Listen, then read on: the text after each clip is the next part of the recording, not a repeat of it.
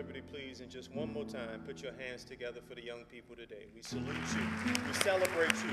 We love you. We encourage you. Bless God for you. Amen. And let's go before God in prayer. Heads are bowed, eyes are closed.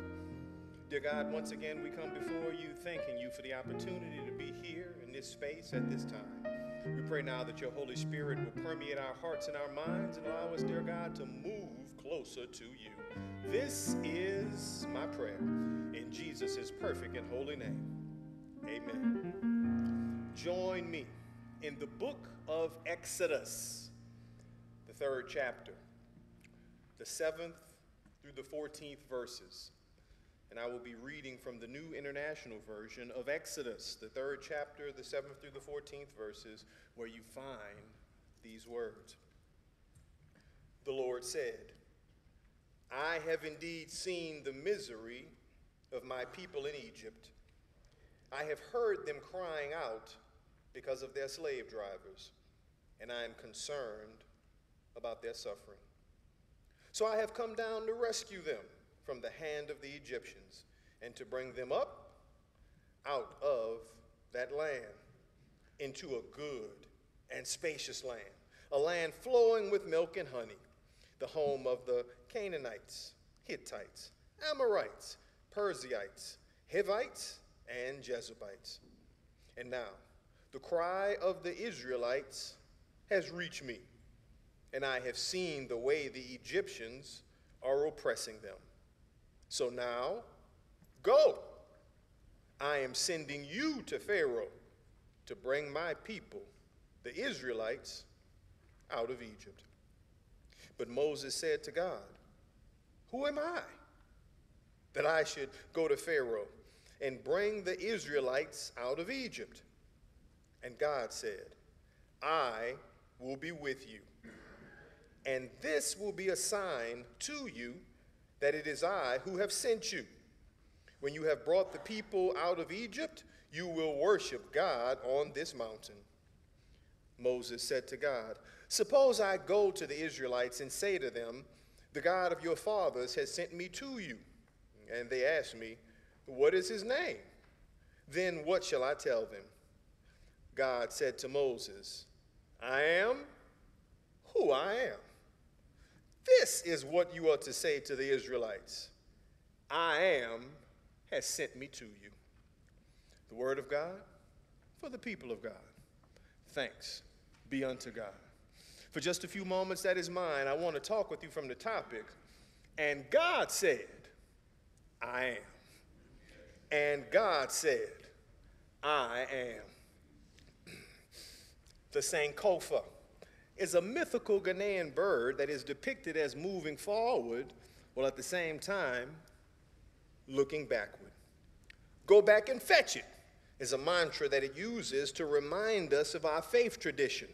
As we are moving toward new horizons, we're always building on the faith foundation of our past.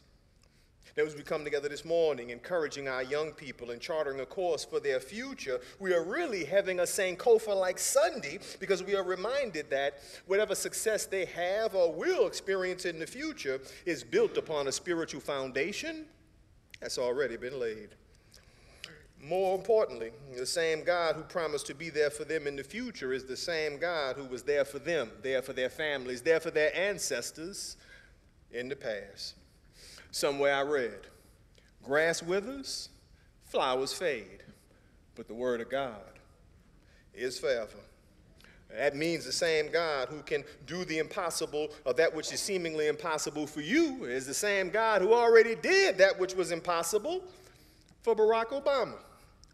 The same God who made a way out of no way for Martin King and Thurgood Marshall is the same God who made a way out of no way for Shadrach, Meshach, and some people call him a bad somebody's Negro. The same God we celebrate every February, God of our weary years, God of our silent tears, God who has brought us thus far on the way, is the same God who has always been there for us every month, every year, and every hour whenever we call on God's name. Now watch this. Years ago, I was pastoring in a rural part of South Louisiana, and I was talking to a brother who was dealing with some issues. He was having a really rough time. This brother said to me, "Pastor, with all the stuff I'm going through, I just don't know how to call on God. I mean, what do I call him? What am I supposed to say?" I guess the truth of the matter is, different people call on the same God and call him different things at different times. When some people are dealing with problems, they call God El Alim, which means God of strength, God of power. When other people call on the name of God and they need him in the midst of their situation, they call him Emmanuel, which means God is with us. When still other people call on the name of God when they need him to transcend their situation, they call him Jehovah because it means God who is Lord. But I've learned over the course of the many times I've had no choice but to get down on my knees. I've learned over the course of my life when I've been in the midst of many, many situations, I have learned that it's much less important what name you call God, but it's much more important that you call on the name of God in the midst of your situation. That's why God said, "I am."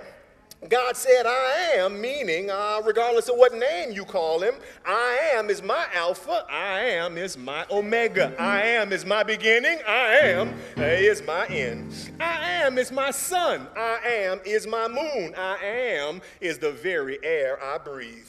That's because God is God. In fact, I once heard somebody in church say, beside God, there is no other. If you hear me as saying nothing else this morning as we celebrate our young people on this Sankofa-like Sunday, hear me as saying this. Think back about the things God has brought you through. Go back and fetch it. And remember, whatever success lies in your future is all because God was there in your past. That's why God said, "I am." When we look at the text now, we're preaching from this early part of the Exodus story where God is revealing God's self to God's people. And these are people who are being oppressed and repressed by a government that treated them in the worst possible ways. Now, in dealing with government, that is, in dealing with Pharaoh, Moses felt like he was up against a wall in dealing with an impossible situation. That's why God had to teach Moses, because Moses didn't have a model to follow. In other words, Moses didn't have a Bible to read. God had to teach Moses that when you're dealing with the hardship or when you're dealing with what seems like an impossible situation, call on the name of God. Now, there's a transition in this text because Moses is learning how not to depend on Moses, but Moses is learning how, when it seems like a situation is impossible, that's when you call on God. It's here in verses 7 through 10 that the text tells us God is sensitive to the fact that his people are being oppressed. Stated otherwise, God is sensitive to the fact that circumstances can sometimes seem overwhelming. God is sensitive to the fact that through no fault of your own, sometimes it seems like your situation is just too much to bear. But God is saying that in the midst of whatever you have to deal with, God has plans for you to get you to the other side of what must seem like a mountain. God has plans for you to get you out of this impossible situation. God says, I have plans for your good, and God is promising you a future. Or to paraphrase the songwriter, God is saying, trouble don't last always. And God is saying all you have to do is call on God's name, and God will get you through your situation. Just call on the name of God. But watch this. It's important to recognize that this is early in the Exodus narrative, and the Moses we see here is not yet the Moses we will see later.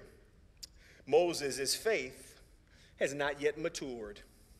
In other words, the Moses we see here is before the 10 plagues of Egypt. We haven't yet seen Moses part the Red Sea, and Moses hadn't gone up to Mount Sinai to get God's 10 commandments.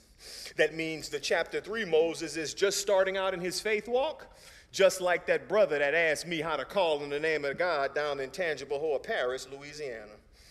But somebody in church once told me that when you call on God's name, you got to learn how to let go and let God.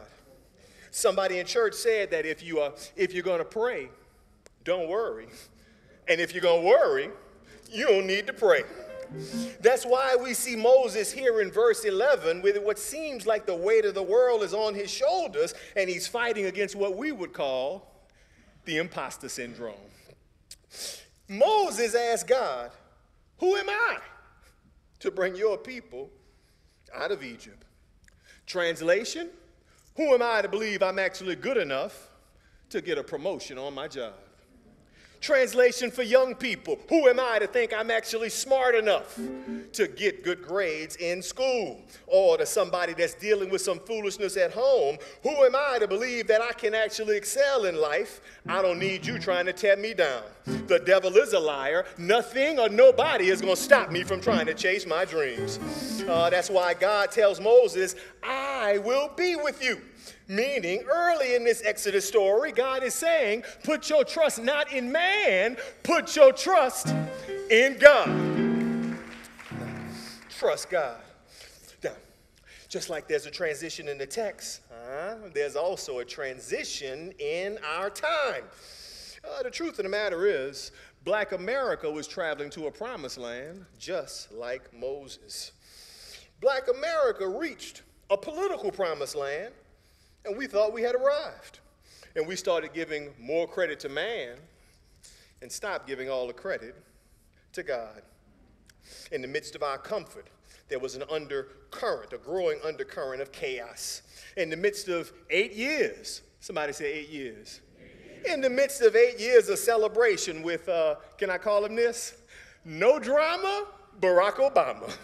No drama, Barack Obama, because for 8 years, there was no scandal in America. 8 years, the budget in America was balanced. For 8 years, America had come out of debt, but during those 8 years, there was an undercurrent in America where Bertha movement got married to the Tea Party. The two of them procreated, and they had an ugly orange-haired child who started wearing funny-looking red hats that said, "Make America Great Again."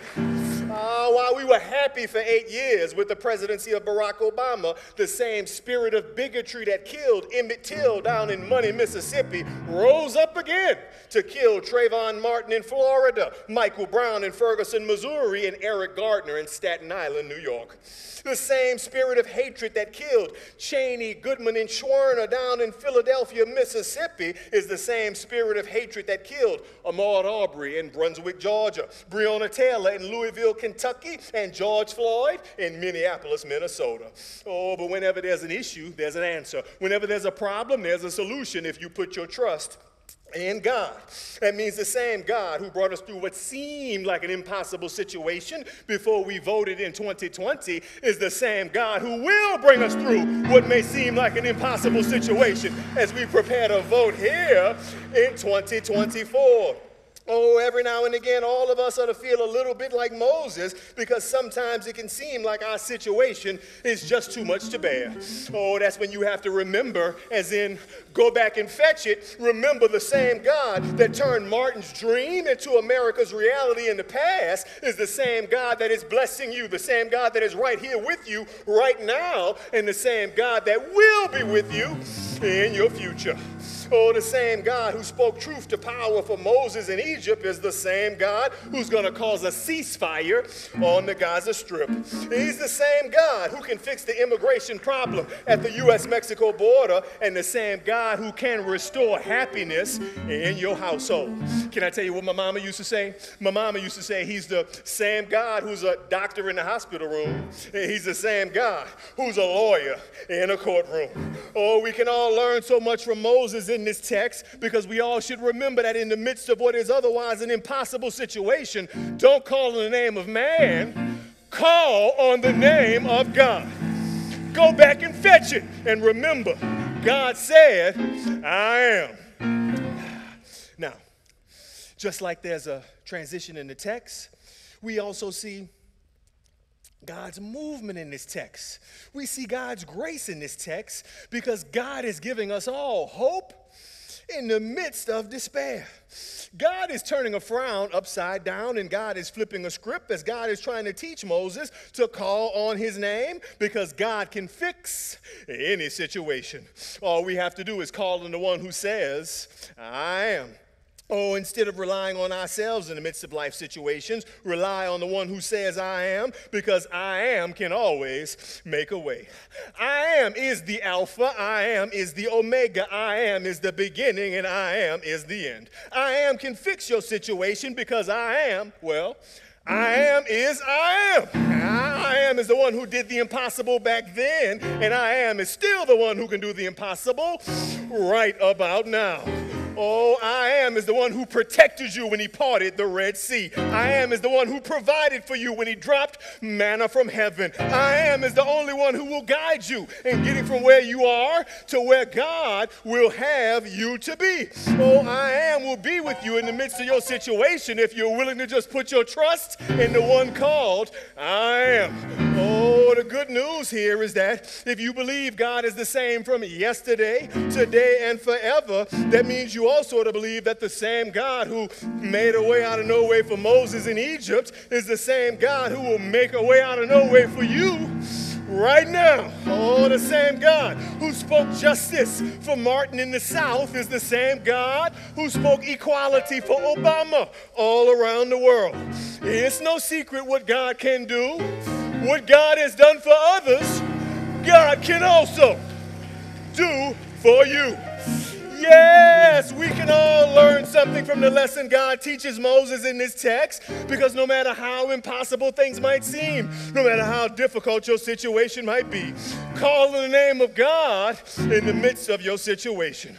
Oh, call on God as in Jehovah Rapha. Call on God as Jehovah Jireh. Call on God as a Jehovah Shalom. Regardless of how you call the name of God, just remember to call on God's precious name. Why? Because God is a healer. Why? Because God is a provider. God is a conqueror. God is a deliverer. God is a sustainer. And God is God all by God's self. Oh, regardless of how you call on the name of God, can I tell you how I call on his name? I call on him many names, but my favorite name for God is the God that Paul calls him, a name above every name. I like to call him by the name of Jesus, because somewhere I read that at the name of Jesus, every knee must bend and every tongue must confess that Jesus Christ is Lord. Call on his name when you're in the midst of a situation, because God will never let you down. Call on his name when you're wrestling with things, because God will be there for you. God will provide for you. God will bless you. God is the one who said, call on my name, because I am who I am.